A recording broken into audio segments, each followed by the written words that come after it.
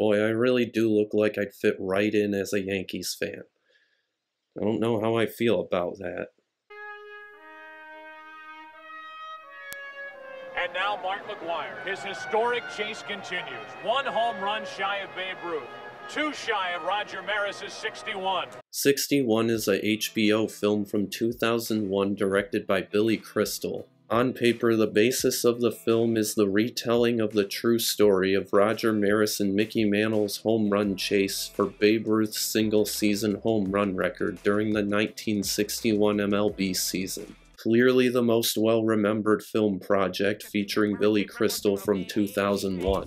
Put that thing back where it came from, or I'll poke myself in the eye. But to me, the impact of this film goes well beyond it just being a piece of entertainment. This is something that helped shape 2 of my greatest passions in life. This is something that connects to me on a level that I can't imagine many other people could ever relate to.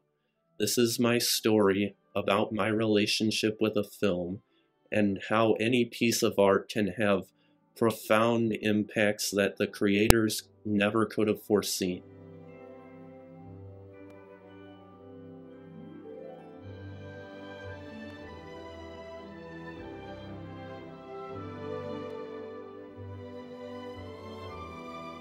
This film was a long-time passion project of Billy Crystal's, who grew up a die-hard Yankee fan, and I think even if you're someone who's not familiar with baseball, the film just has the heart and staying power that comes from a place of passion that I think anyone can just feel on a gut level. It's clearly made by a fan for fans. One way in which this shows is the doppelganger casting gimmick. Not all of the names are super obscure either. Anthony Michael Hall sticks out as Whitey Ford, and you've also got Shooter McGavin doing a surprisingly spot-on impression of Yankees broadcasting legend Mel Allen. Already, all right, Skinny Brown into the windup. Here's the first pitch of the ball game. Richardson hits it to right center field. Earl Robinson moving to his right, under it, and takes it for the first out. Oh yeah, now it's time. All right, here's the windup. Pasquale delivers. Factory cold. That'll do it here in the 6th.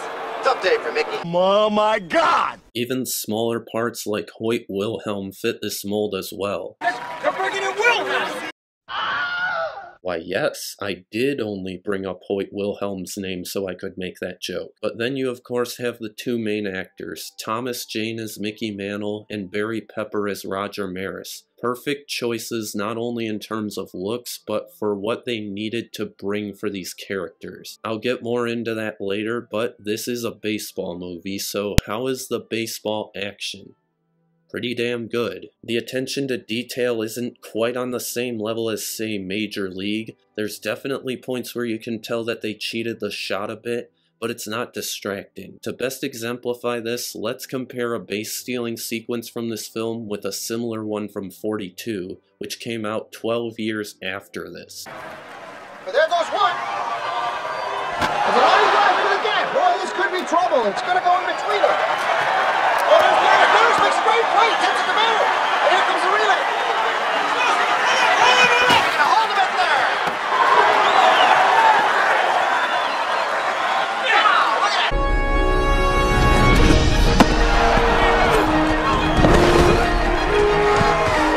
I know Jackie Robinson was a freak athlete, but I don't even think Usain Bolt in his prime could steal a base with that bad of a jump. The sad part is there's actually a really easy way this could have been fixed. Just remove a few frames of the pitcher as he commits toward home plate, and insert Jackie taking off there. You got a slightly tighter play. It's all in the editing. Whichever one of you put this sequence together, sorry, but you did kind of a job. The fact that a film over a decade older than this with a significantly lower budget could pull off a more complicated sequence more convincingly kinda speaks for itself. Something else that not everyone will notice is the attention to detail in the sound design. The sound from the microphone in this scene feels very genuine to the time period. He was more than a ball player. He was everything that is special about this game. He was everything that is special about America. Small things like this show me that there was clear thought and effort put into just about every aspect of this film. That goes for both technical and thematic elements. Segue to thematic section now. Roger's conflict as he chases history through the film's timeline stems from him fighting off a number of burdensome outside forces. Those can basically be narrowed down to three: the media, the fans, and his own temperament. Let's dissect how the film portrays this. Some of you watching might be expecting me to launch into some kind of tirade about fake news here, but instead I think what the film portrays is a bit of a dose of reality that we often whitewash concepts from the past. How many times have you heard a more, let's call them time-seasoned person lament about how the news just isn't what it used to be? This is interesting because it's like, this is one of the clearest examples of, it's just, they're not objective. These are not journalists. These are not people that are just reporting on actual facts. They had to have this opinion, this dour face, and everyone was very upset, very upset. Which, I mean, I understand it if you're not a journalist. I understand if you're just a person, but you're not just a person, you're a fucking journalist. The fact of the matter is, as long as there is reporting and demand for any subject, narratives have been and will continue to be formed, regardless of intent. Even reporting just the facts is commitment to a narrative, and the reason is the same now as it was back in 1961. I don't speculate, Artie. I write what I know. Look, with all due respect, Milt, I don't have a regular column. There's 15 papers in this town, and we can't all write the same thing. This aspect of the film is a bit more intriguing and substantial once you realize that baseball was still in its golden age in 1961, the unquestioned national pastime, and New York and the Yankees were also the undisputed kings of the sport, and therefore the media surrounding it. It's made abundantly clear throughout the runtime that Roger is more of a target for criticism simply because Mickey has become quote-unquote above it during his decade of service time with the Yankees to that point. Come on, Sam, what are we talking about? It's one game. We scored more runs than we did. That's all there is to it. Oh, by the way, I love your column today. Simon says shove it up your ass.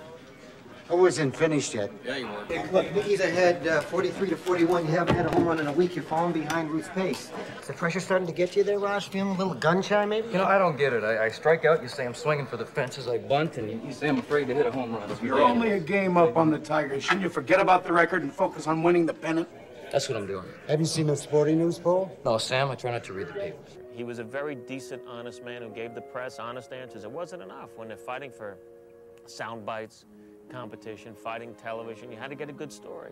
You know, and that's part of our story, too, is something that's you know, very relevant today in what goes on, because the media has a lot of power.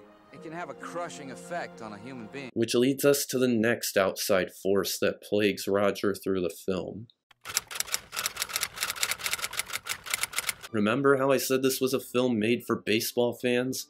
That's still true, but the enablement of the conflict in this film can, in a way, be traced back to those very same fans. On the surface, the way the fans treat Roger could come off as cartoonish and hyperbolic, if it weren't kind of accurate. As I mentioned earlier, baseball was king at the time, and Yankee fans are particularly infamous for turning on their own team, even to this day. I'm unquestionably a sports fan myself, but watching this movie when I was younger made me realize for the first time maybe getting emotionally invested to the point of obsession isn't what I should be doing with my fandom. I'm sure the real-life events portrayed in the film had a similar effect on Billy Crystal, who was there to witness the craze around the home run chase up close and personal. Some who aren't overly familiar with baseball history might not fully understand that the reason people held Babe Ruth's record in such high regard was because his style of play revolutionized the game to a degree that we'll likely never see in any other sport again. To put into perspective just how dominant Ruth was in his era, just listen to this true stat that the film mentions. The year that Babe hit 60. He had more home runs than every team in the American League. There's a reason that Ruth remains one of the most iconic athletes in history, And in a way it makes sense that the fans wouldn't be satisfied seeing Roger Maris break the record and see it as Mickey's to break. This frenzy was no doubt set more ablaze when Commissioner Ford Dick, asshole, frick, went ahead and added the bullshit separate records rule for a record broken in more than 154 games. Is this ruling directed at the M&M boys and their Chasing Roots record? No. I don't believe you. This film walks an intriguing line because there's so much for fans of the game to enjoy within it, but it also brings to light the highly questionable and often mocked nature of the loud-mouthed reactionaries among us. How does this manifest itself? If you or anyone you know has chastised an athlete for voicing their struggles with mental health because, "Whoa, that's just part of the job, get over yourself," I highly suggest you watch this film. These things have always been a problem. It's not a new thing that the soft new generation has brought upon us, or whatever you want to tell yourself. This is where the true heart of the film lies. How does a man who broke one of the most highly touted records in all of sports eventually end up saying this near the end of his life? So since I can't find the clip anywhere online, I'm just gonna read this quote from Ken Burns' baseball documentary. Quote Roger Maris, "It would have been a hell of a lot more fun if I had never hit those 61 home runs. All it brought me was headaches." While not 100% accurate in terms of the timeline, nearly everything portrayed on this front did indeed happen. The incident where he signed an X on the ball jokingly was real. The salacious headlines were real. The booing in his home stadium was real. Can you believe this? They're booing him in his own ballpark. Yeah, I wonder why, Artie. I couldn't find anything detailing the hostile Detroit fan or the doxing of his home by a local paper, but those seem more or less to be personifications of pressure he was under, so I'll allow it. The root of this comes from the fact that Roger Maris simply didn't fit in the New York environment. He grew up in North Dakota and relished his Midwestern family life playing for the then Kansas City A's. He wasn't thrilled with the idea of being traded to New York, but that was before players had any leverage, and it happened whether he wanted it to or not. Daddy? Yeah? I liked it better when you played in Kansas City. Yeah, I know, me too. I'd also like to point out a smaller detail presented in this conversation between Roger and his wife Pat, portrayed by Jennifer Crystal Foley. We talked about this, and we can't afford 2 households. $38,000 goes a lot farther in Missouri than it does New York. A lot of people don't realize that pre-1970 professional athletes didn't earn anywhere near the ridiculous amount of money they do now. The $38,000 number that she says is actually inaccurate. His base salary was actually $32,000 in 1961, about 6 times the median U.S. household income at the time. He also got a total of $10,000 more in bonuses because the team won the World Series that year. This was on the higher end of MLB player earnings, having just won the MVP the year before. Now the average MLB salary is $1.2 million, roughly 25 times the median salary for the country as a whole.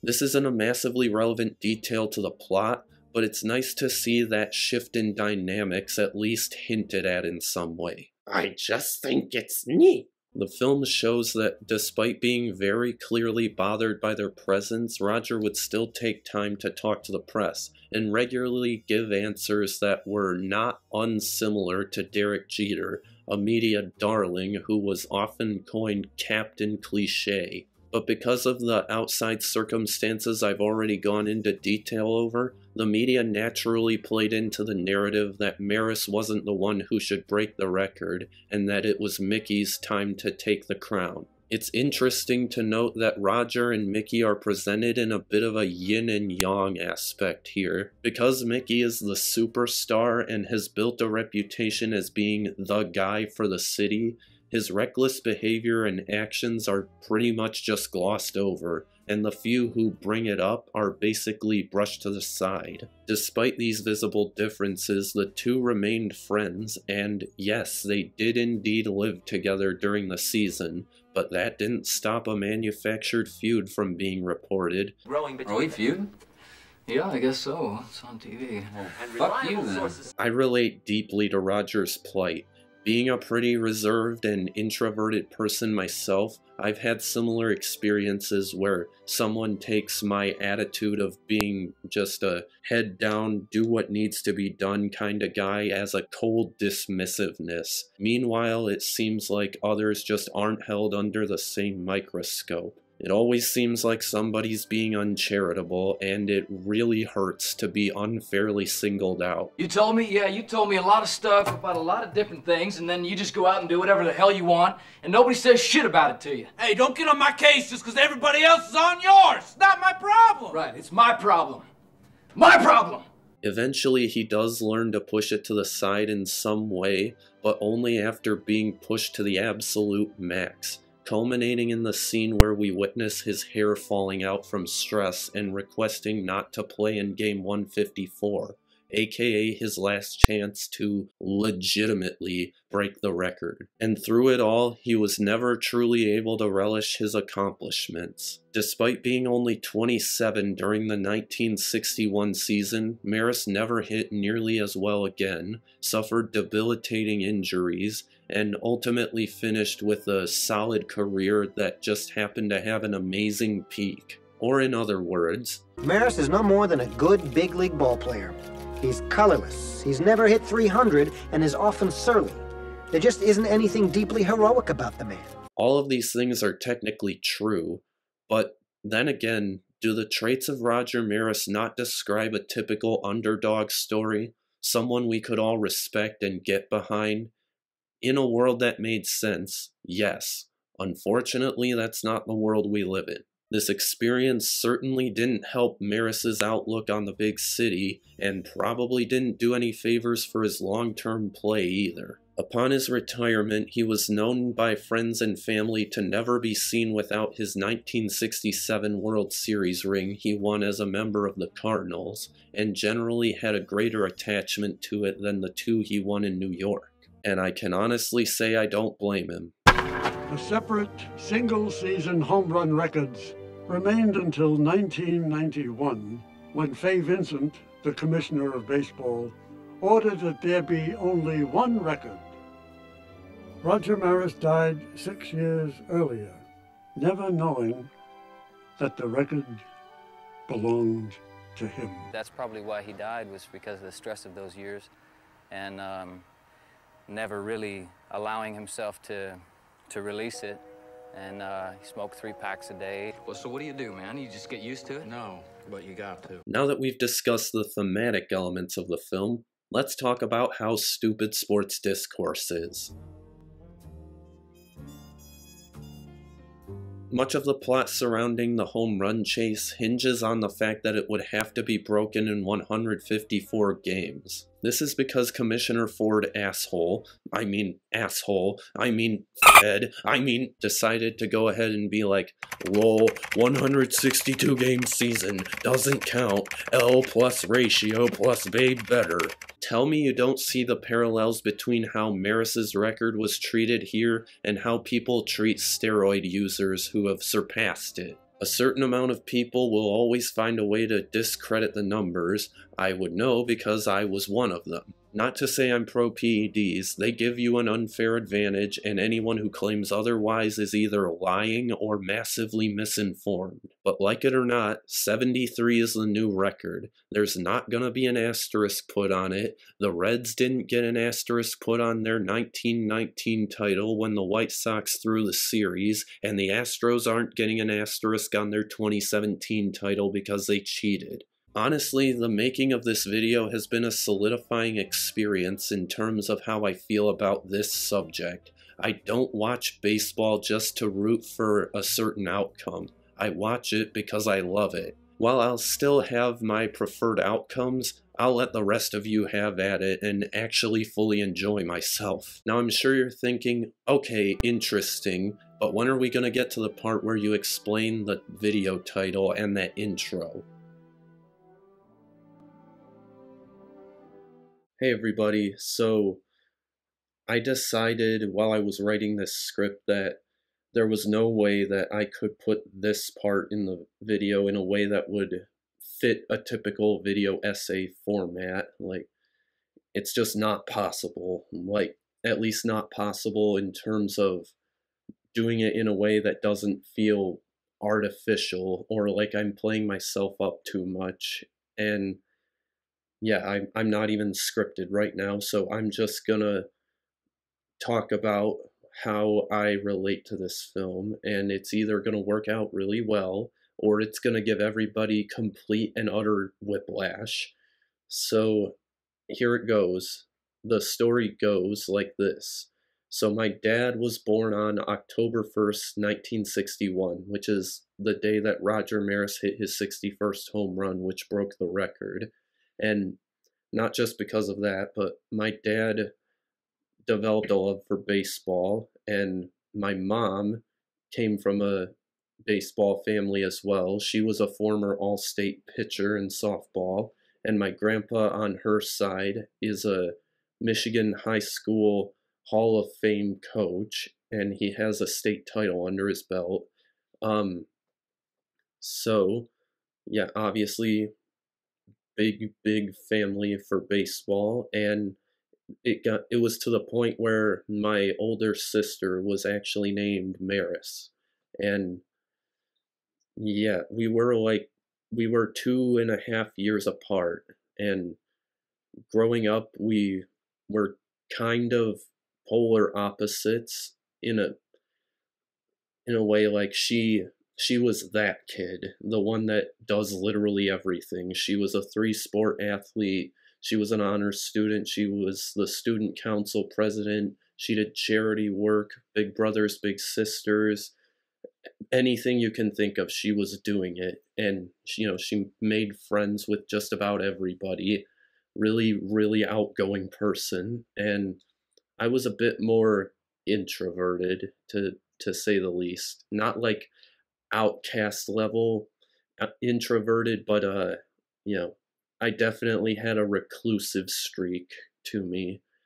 And despite that, my sister was definitely one of my best friends. She never said an ill word about me, other than these stories that she would tell about me as a newborn baby trying to push her out the top floor window.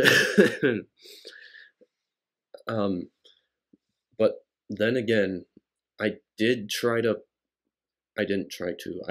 when I was 1 year old, I punched out her first tooth, so there might be something to that. Maybe I was a demon baby.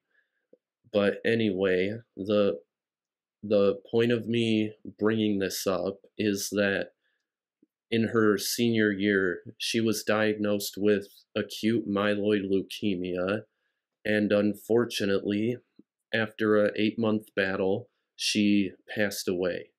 It was 2 weeks to the day after her 18th birthday. And being from a small town, there was a lot of support from our peers, if that's how you would say it. A lot of support for our family, and that's something I always appreciated. She was huge. She was a huge figure in the town. Everybody knew everybody, so a lot of people were really affected and hurt to see this happen. And one of the best gestures was our alma mater school actually retired her number 9 for softball. I forgot to mention she wore number 9 because of Roger Maris. There you go. You see it? It's the number 9. So, yeah, after that, I was very, for obvious reasons, in a bit of a bad place. And yeah, I'll tell this story. Not many people know about it, but so the night before she died, the doctors gave us word that she might not make it through the night, and I remember that hitting me like a shockwave. Like, it all just came over me at once. Like, oh my God, this is real. This is actually gonna happen. And she did end up making it through the night. She kept persevering through, but I was there for about a full day, basically just waiting for it to happen. And I got the overwhelming urge to just leave. So I had my grandpa drive me back home for a basketball tournament so I could catch a bus to go to that. And yeah, I went there and played basketball.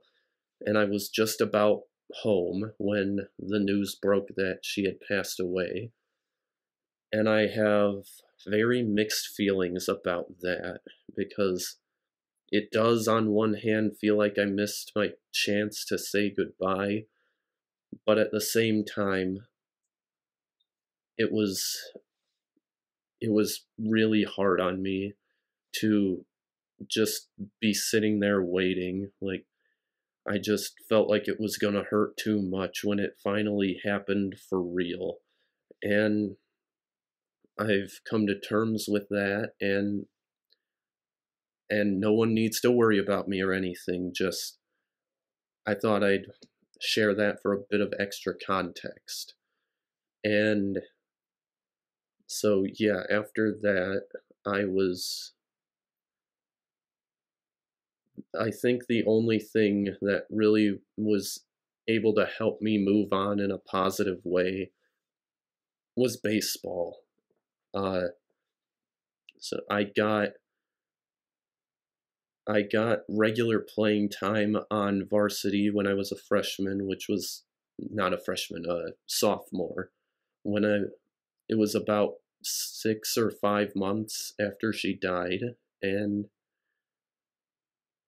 I was hitting near the bottom of the order, and one day I just ran into one and hit my first home run ever, which was like not even Little League had I ever hit a ball over the fence, but I ran into it dead center, pushing like 400 feet, and that was something that helped me realize that I don't have to linger on the past and be sad about the fact that she wasn't going to see me do whatever I was going to do with my life.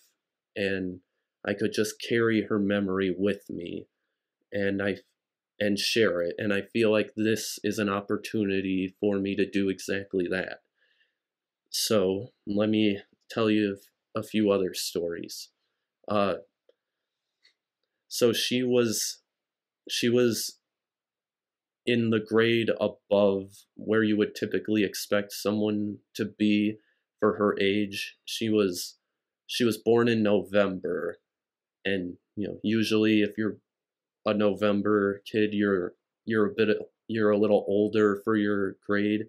She was the youngest person in her grade, and she was pitching on varsity for softball as a freshman, but our local Little League had rules where you just had to be under 15 to play in the top level. So she was able to play Little League too after she was already pitching against 18-year-olds. And I remember thinking that was really funny as a kid because, she was throwing really, really hard and people were scared of her at that level. And I don't blame them. What else is a good story?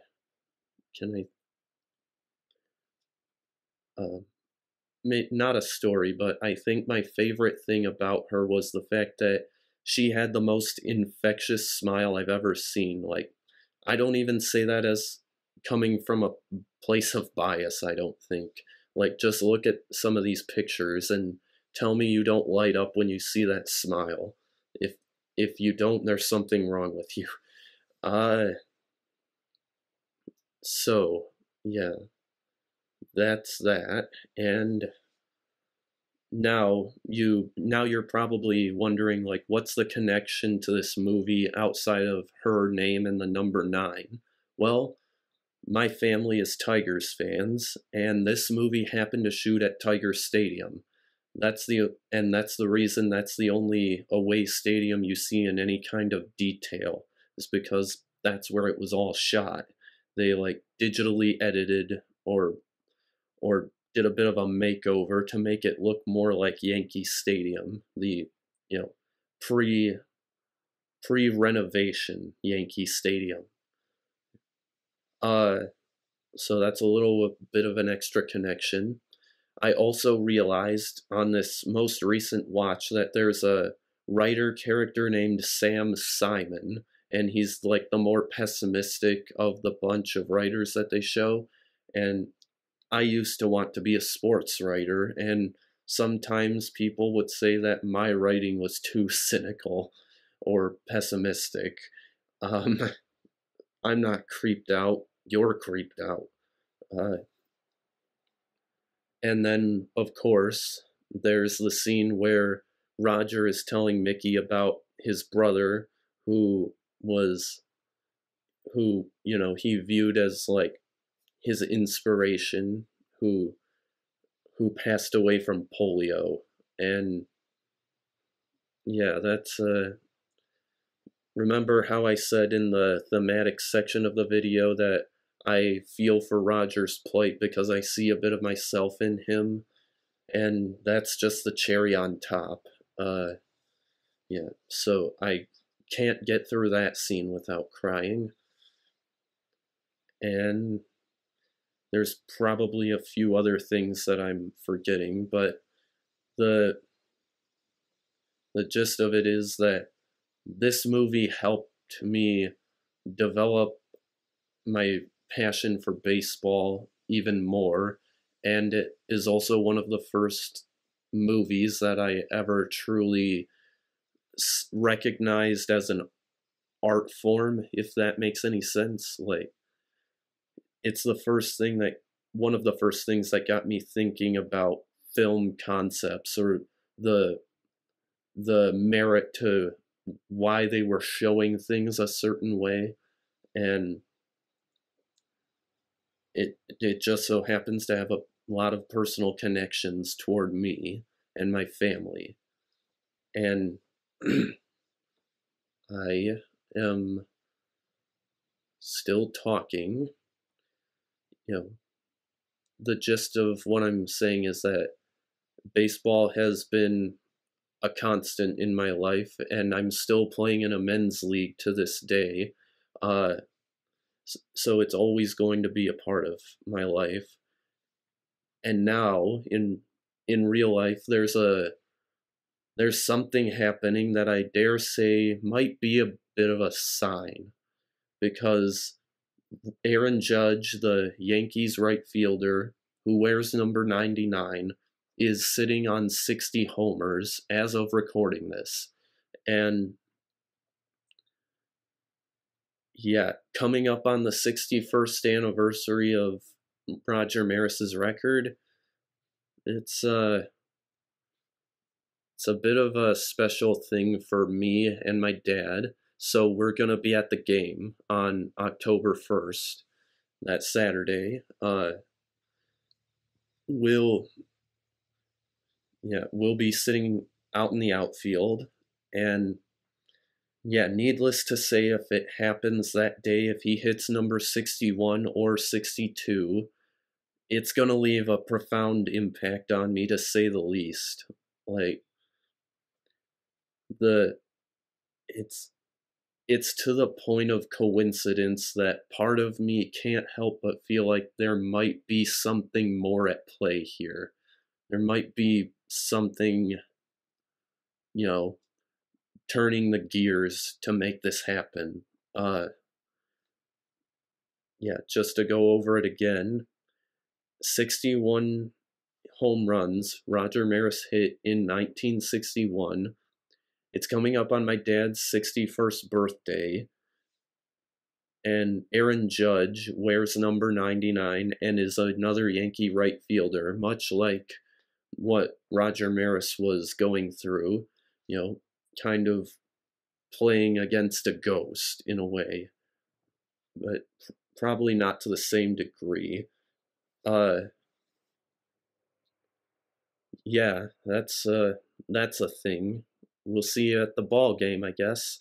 And I'd just like to say, if you have been watching this whole thing, thank you so much if you've gotten to this point. And all I ask is, would you please share this video, because I feel like this story needs to be spread more, not for my sake, but more as a legacy thing for my sister, because I just want people to know that she was an awesome person, and she'll always, you know, I'll always carry her spirit with me and try to live the way she would have.